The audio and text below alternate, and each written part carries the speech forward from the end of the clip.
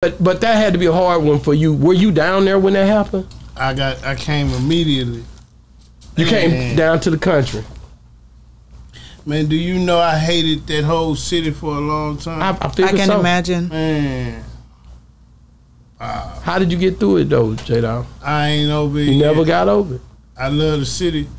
You know, Marshall. Yeah, I know exactly. Man. Yeah, we on Boss Talk 101. Yeah, we gonna talk. You know, getting back to it, man, like when you think about, I think it was LaKieth, your cousin. Man. That was down in the country, wasn't it? Yeah. And I think I had Rory. Rory. That was down on 43, I believe. Yeah, that's the club called 43. Yeah, it was Bawana back in the day. He been on here. The owner, I know all of them. My uncle built that club, meaning help build it. Oh, do he know that was my cousin? I don't think we talked about that. I'm not gonna lie to you ever, but I guarantee you, it's been a lot of stuff going on down there, bro. I told him he the only dude that I know that had Millie Jackson and Mo 3. Dealing with Luke when he first came out with all them songs that he rap where he had to get the parental discretion on the CD. Yeah. You brought him and you still dealt with Mo 3. Yeah. That's crazy. That's a long wave of people, man. Yeah, like, what do people think when they come down there? Because that's all the way in the country. It's like it's in the middle of nowhere. It's like y'all don't hear me. You're gonna just say, nigga, you had Millie Jackson and Mo 3. And Mo 3. You had Millie Jackson, 2 Live Crew, and Mo 3. You know what I'm saying? Some people don't even know who Millie Jackson is. That's crazy. Yeah. So it's like but that had to be a hard one for you. Were you down there when that happened? I came immediately. You came down to the country. Man, do you know I hated that whole city for a long time? I can imagine. Man. How did you get through it though, J-Dawg? I ain't over it. You never got over it. I love the city. You know, Marshall. Yeah, I know exactly. Man. That one too deep there, man. Because y'all grew up, y'all was close. That's my first cousin. I know. They beat him in the head with those metal ass, country ass chairs and shit. Ooh. And so he was just down there at the party, like we would be down there, man, so much. I seen so much down there. He messed with them females like him. Yeah. And I guess he had talked to one female. Her dude came over, and that's how it.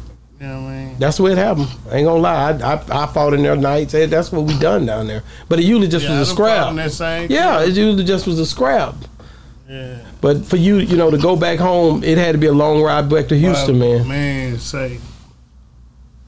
I mean, my mama couldn't even, How old were you this time now when all this happened? Man, I don't remember. Like in your 20s? Nah, I was way younger. He was younger than that. Young. 15. Yeah. Oh, okay. 14, 15. Tell you, I started going to that club when I was 11. Mm-hmm. You know what I'm saying? Like that. Yeah, that's how I go down there. Yeah, I'm talking about country living. Yeah. You want to see no cars until you hit a certain back street. And it be all cars forever. Ducked off back there. Yeah. Yeah. That's what you it's Karnak. That's where it's at. Karnak. Yeah, that's exactly what it is. But at the end of the day, I thought about that. I said I was going to ask you about that on the show because I know that he was so close to you. Yeah, that blew my mind. And he's a different breed of person, so to get beat to death, you know what I mean? It do something to me right now, Man, and being one that, like I said, again, anger it sits right there. As soon as something like that happens, it just sit there and wait on you to react again somewhere else. And we ain't taught no proper tools how to deal with that. No, heck no. If you go to a doctor, they just gonna call you bipolar and give you some Prozac. You know what I mean? It ain't like you gonna, Man, and I hate to keep, but since I'm down there, Barrett, man, he was a part of Stomp Down. Yeah, that's my cousin. Yeah, and Barrett. Anita's husband, was Anita's husband, and you remember we went over there. I sold him some stuff. I took stuff home. I talked to him right before he passed. Clothing. I would go down there and I'm gonna stop by there and get him some shoes, some whatever they need, man, because that's my people. So I was always gonna go there, even though I had 5 stores out here. I still go home I always go home. I even had a store in Marshall for a little bit, but I would always take some down there for my people, bro. Yeah, they don't have nothing down there. No, not like that. It was everything that's name brand and that's really nice. And that mall closed to sell. Yeah, the mall closed. Shit, that mall didn't have nothing. It didn't have nothing when it opened, did it? You better go to Walmart. But when you think about Bear, I want to share some just tell a Bear story. You know, like rapping with him or just hearing him. You know, that's my little cousin, man. So you know, his mama and my mama was so close. It's to the point where everything since he was a baby, you know, we've been around each other. So with Bear, you know, just even him telling me he want to rap and hearing him for the first time. Who the realest, who the realest, who the motherfucking trillest? We East Texas finest, so y'all boys got to tell us. It was all amazing to me, you know. I'm like, damn, you can really rap. 65, I be getting my dough. Every day I spend money, so I gotta make more. You know, and he used to trip me out. I just can't believe he did. That's crazy. Yeah. That was a surprise to us too, because we had just been down there and seen him, and it wasn't like he was sick or none of that stuff. He had told me the day before he had went to the hospital, and they sent him home. Yeah. You know, so when he said they sent him home, I'm thinking you get sent home, you're yeah, all right. You good. Shit, the next morning, I get the call. Yeah, I remember, man. I couldn't believe it. Couldn't believe it. His mama is like was my favorite, ain't it? Yeah. Maddie. Yeah. But we're losing these people that have been so close to you, and they're not old. These are young people. I lost so many. How does that mentally affect you and your life? I don't know. All I know is most of the time I'll sit back a year from, you know, a situation and say, damn, look how it affected you. While I'm living it, sometimes you can't see it. But I go 3-4 years without wanting to be around nobody. Everybody, man, biggest problem with me is my phone. They're like, why you don't answer your phone? I don't know when that started happening. It's not on purpose. I'm not looking at it. It's just like I got so disconnected with phones and people, and it was just like, I don't know. I gotta ask you about Mug, man. I gotta ask you about it because you did that song. Say, check it out. If you don't love my motherfucking nigga, stop saying rest in peace, bitch. Right? Man. But the song, when I listen to it, is like you really like angry. Picked up, you got a t-shirt, whole ass. And everybody say he gone. And even though I hear it on video, and every time they about so it. Man, forever in the you day. know what I mean? Yeah. So man, it was like man, you know, like you niggas ain't really, because it's like the praying hand scenario. Yeah. Like niggas just do that for fun. Yeah, man. Do you really pray for me? Tried to move on too hard. You can pray every day, Lord, protect my squad. Where did we go wrong? Yeah, yeah. There's like when you say it, is you serious, you know? And it's crazy because Mug, man, this just gave me chills. Mug, when he probably a week before he died, you know, he was just going through it. You know what I mean? Mentally, I didn't know the answer. I was like, man, bro, I wish it was something I could do. We best friends. Whatever you going through is in your head, though. So it's like it's nothing I could do because it's in your head. For sure. And he said, you can pray. And I don't remember what I said, you know, my answer to him, but it was a but before it. Excuse me. That blew my mind. So did you get to pray for him or you didn't pray? Probably did. But I said something but. And you don't like that part. I didn't know that. I got you. You should have prayed right then and there, stop, pulled over. I didn't know it was that dangerous. Yeah, you know, yeah. And then Mug ain't. Yeah, he not the type that you would think would kill himself. So you know. Yeah, and I know you basically tried to figure it out with him for you to even be asking those type of questions. You know what I'm saying? You know the words say.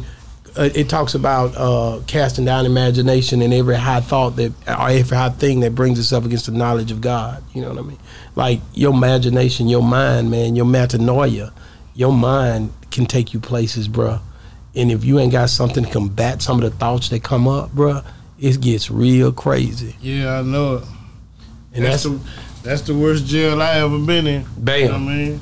That point. Yeah. That's why I always ask about mental state, because a lot of times people don't think about how different things affect their life, because they're just strolling through life and not realizing the reason why I acted out, the reason why I can't keep a girlfriend, the reason why, you know, there's different things is because of things that you haven't dealt with in your head from past situations. I can believe that. That's why I want people to stop for a second and really, you know, do a mental check, so to say. Yeah, I don't think I do that enough. I really believe that I'm tormented in my head sometimes. You know, it was a time just recently, if I fall asleep and have a dream, I got killed. Every single time. It was no other dream. You know, and it was crazy to me because I was thinking, like, trying to make sense of something like this, it's hard. You can't understand. Like, you know, sometimes you try to figure out what is trying to be said here, but it ain't nothing you can think But just like in Jamaica, we always said dream don't walk straight. Meaning, like, a lot of times when we dream about things, it don't always happen exactly how we dream it. It's just like in the Bible, Jesus spoke in parables. He never just told you exactly this is what it's going to be, blah, blah, blah. So even whenever I, you know, hear people talk about dreams, I said there's a meaning behind it. Every dream has a meaning. It might not even be for you. You know what I mean? So don't take it to heart and feel like, some people do like what you said, like, dream that and be like, oh my God, I'm going to die tomorrow. I'm going to die.